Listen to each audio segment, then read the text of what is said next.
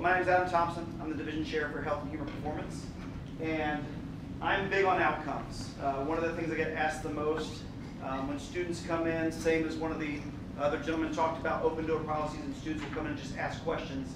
They want to know where they're going, what these majors lead to. And so what we try to do is just kind of give an idea of where potentially you could land with these majors. These are not exhaustive lists, but it does give you kind of a snapshot where a lot of very popular careers that students pursue land after going into it. I love what Mark and Steve and Tom all said about some of the facets of what they do and how they're evidenced in lots of careers. But when you look at sports management, it's the business of sport. It's a global language. It's not going anywhere anytime soon. It's here to stay. Where do you want to partner in that is where this major leads. And these guys are absolutely right. You may need to specialize in graduate school or find a specialty certification or licensure outside of the degree, but that may not be required. Does it make you more marketable or give you more kind of power in the positions of where you want to go? Absolutely. But it doesn't have to happen all at once. When I was in your seat, if you would have told me this is what I'd be doing, I probably laughed at you and called you names. It was not the career trajectory. But as I got into things, I started to see where I had more options looking at lists like this. So when you look at sports management, those are all things that have potential through that, but there's a lot of things that have to happen first. One, get the degree and then get some experience. And then obviously to grow your kind of pool of people that can vouch for you and be your letters of recommendation. And you can branch from that depending on what you're interested in. It's very much, I would call, a generalist start or knowledge base when you talk about sports management. And you can do so much with that. Similar to what the guys have talked about, we have students that land all over the place. It's an incredible blessing and a lot of fun to kind of keep touch and keep in communication with them about what they're doing and where they're going. And we learn all the time, as the market changes, we're able to adapt the major and coursework to benefit them so they continue to get those great positions. Exercise science is very similar in that if you want to just go at the baccalaureate level, that's fine. There are a lot of options there. But it also prepares you that if you want to leap to graduate school and specialize, there are options from that. A lot of times when you take that intro to exercise science class, it presents all these different career fields, which some you're completely not interested in, and other ones you're like, that's what I'm interested in most. I want to pursue that. And so it talks about some of the different options, and we have a disclaimer that you may have to go on to graduate school. I'm an athletic trainer. I love sports medicine. I'm a trauma junkie. I don't want you to get hurt, but if you do, I want to be there because I want to fix it. That's just how I'm wired. I thought I was going to work for a surgeon the rest of my life. I was going to work in a hospital or a clinic and work in surgery and just keep doing that. It was a lot of fun. I also found it very stressful. And I also found that the population base I was working with wasn't super engaged to get healthy when you work with a geriatric population or a very fearful pediatric population. I was like, no, I think I need to be within those 16 to 26-year-olds that are highly ambitious and trained and fit and dedicated, and they just want to get back on the field course report as fast as possible. Still wasn't pursuing academia whatsoever. Yet, I think Steve just said that about doctors make a lot and teachers don't make as much. Absolutely. Doctors don't get time off like teachers either.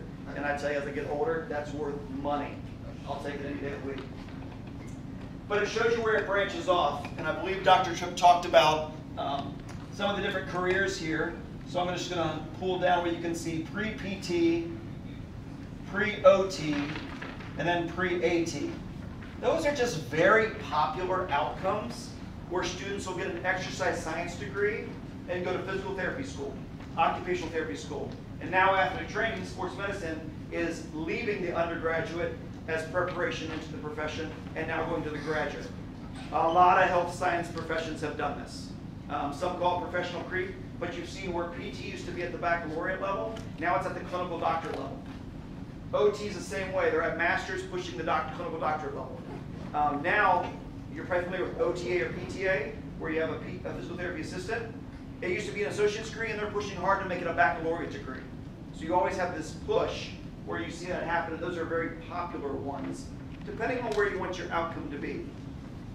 Sports ministry is when we get to partner with the School of Theology and Ministry. Very popular in that I love sport, I love ministry, but I want to go and do it with the camp. I want to do it with Athletes in Action. I want to go to Kanakuk or Spring Hill and actually change the world and breathe Christ into someone, but in a different context than being a pastor in church. You're just a pastor on the field. It's just a different lens that you're actually getting the gospel to people. And that's one that people have really, it's become incredibly popular since we added it here. Dr. Burson does a great job kind of leading that program, and we partner with them with these courses. But essentially, when you look at some of these outcomes, like I said, it's not an exhaustive list, but it gives you an idea of where you're going.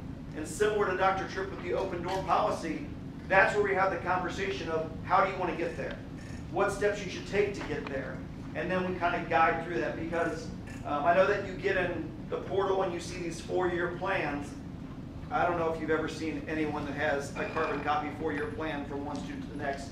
It's diverse and changing all the time. You bring in coursework, you change your major 3 times, and yet there's still a lot of winding roads that can lead to these outcomes and get you there. And I've seen the ones that on paper don't follow a normal trajectory and still have a fantastic outcome. Dr. Tripp showed where you have all these medical careers, and yet we've had students that majored in the arts and ceramics and went to physical therapy school. And I'm like, I'm not sure how that fits, but they did fantastic. I had a student years ago who was a voice major. She could sing with the best of them, and she became a chiropractor. And I'm like, are you going to use melody to heal your patient? She was good at it. So don't think it has to be a certain trajectory, especially if your road kind of winds around a little bit in some of the different things.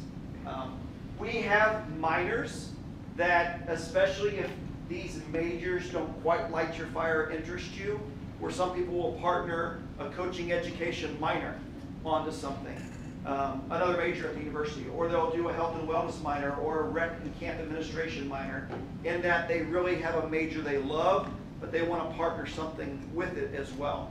I have a biology minor. I also have a physical education minor. And I'm not in either of those type of disciplines with what I do as an athlete trainer and sports med, but they were things I was interested in at the time. So it just really depends. I would even argue that our division's fairly narrow as far as our trajectories with what we offer, but that's a funnel until you can actually get out the other side and then specialize in all the different options. Just that common core or professional knowledge base is fairly structured so that when you get out, you can really specialize and diversify from there. I want to leave time for questions because we got 4 different groups to talk to. So.